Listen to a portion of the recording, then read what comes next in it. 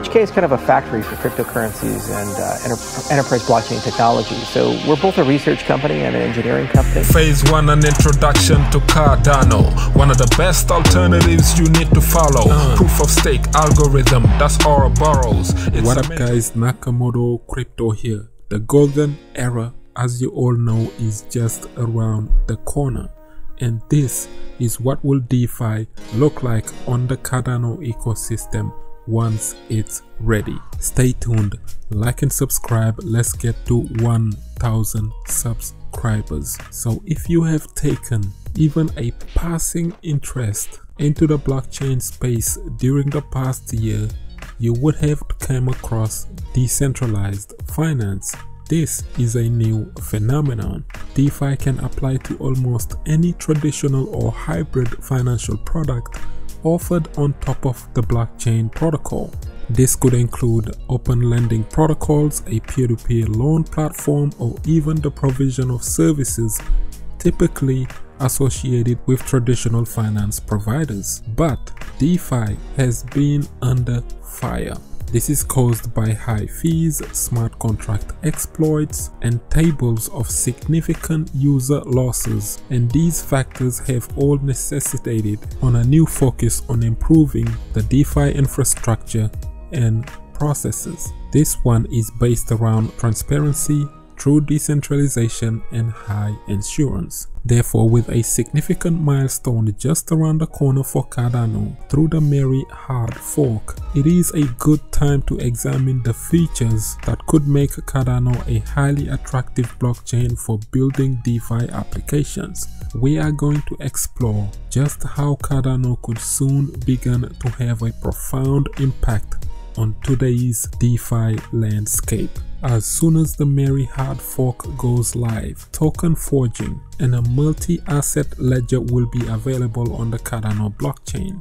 In turn, this will pave the way for decentralized applications, native tokens, and all DeFi use cases. This will pave the way for decentralized applications, native tokens, and all DeFi use cases. But just why might a DeFi project choose to run on Cardano rather than other peer protocols? Let's break it down to some simple areas where the Cardano blockchain could excel for DeFi projects.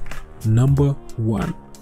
So we can all summarize that high gas fees have been and continued to be a huge issue and a stumbling block for DeFi protocols. Gas fees on some protocols have become so high due to increased network demand. Some users have reported paying extreme amounts of gas fees just to process a single transaction on DeFi. So not only do rising gas fees cost DeFi protocols themselves more when moving values and executing smart contract codes, but they also present another barrier to entry for new users. As we know, if we are to attract the biggest potential user group of decentralized finance products to those in emerging economies, we must ensure that we can keep these costs low.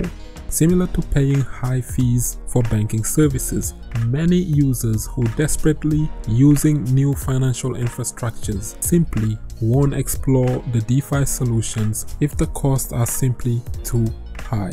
But on Cardano, transactions between native tokens and native assets do not incur execution fees, and this is owing to the way they are deployed on chain. So the bottom line is that DeFi has the potential to be much more affordable on Cardano than the other networks. Number 2 is the smart contract security. As you all know, tokens are an essential part of most existing DeFi protocols. They are used for governance, utility, or yield distributions. On the other chains such as Ethereum, tokens require smart contracts just to run and often necessitate the development of complex purpose written code in the token contract. We could say that these tokens are non-native. In other words, they are not supported on the underlying ledger. Tokens on Cardano, on the other hand, are native tokens. This means that the tokens representing assets on Cardano use token logic that runs directly on the Cardano's ledger, rather than using smart contracts. So by removing the need for smart contracts to deploy tokens, Cardano removes the larger burden of gas fees associated with interacting with a token smart contract. Generating custom code for each token launched through a smart contract requires an extreme amount of confidence in that code. So human error is a real risk in smart contract based tokens, despite many of these contracts being responsible for potentially billions of dollars worth of on-chain value. As a result, bugs in the smart contract have already cost users millions of dollars in value over the past few years, with smart contracts exploits happening somewhat on a regular basis. We've all seen what happened with YAM and other DeFi projects that fell down to zero due to these exploits and bugs. So instead, as Cardano supports user-defined native tokens, DeFi tokens could be forged without the need for custom code. The only required custom code is a minting policy, which is permanently hash associated with its respective tokens, as there is no way to change this policy. So Cardano does this while also supporting fungible and non-fungible tokens without the need for specialized contracts, paving the way to represent a whole host of new world assets on-chain securely and affordably. Therefore, if serious institutional entities are exploring launching DeFi products, then tokens which solve the inherent vulnerabilities and dangers of custom-coded smart contracts could prove to be very attractive to them. Number 3 is the power of Cardano's community. This section is about you and me, the Cardano's community, which is immensely powerful. Together, we have achieved goals that other protocols have long aspired to.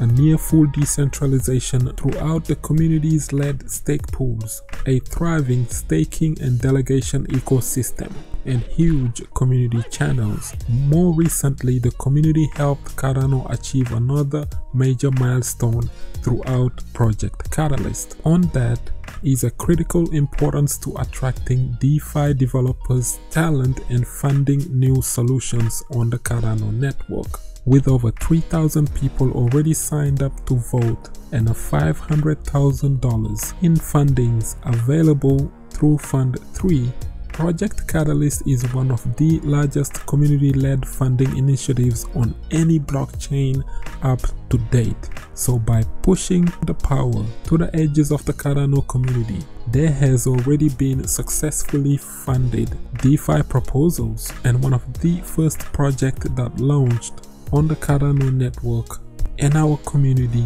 made it happen. Going forward, our community stands to be a driving force for the development and adoption of the Cardano blockchain for all kinds of solutions. With the project Mary on the horizon, we are now looking forward to seeing more ideas flourish through the Project Catalyst, and we anticipate that some of these will include more DeFi proposals, as there is no execution fees payable with transferring native tokens on Cardano. There is minimal code required to launch a user-defined token on Cardano.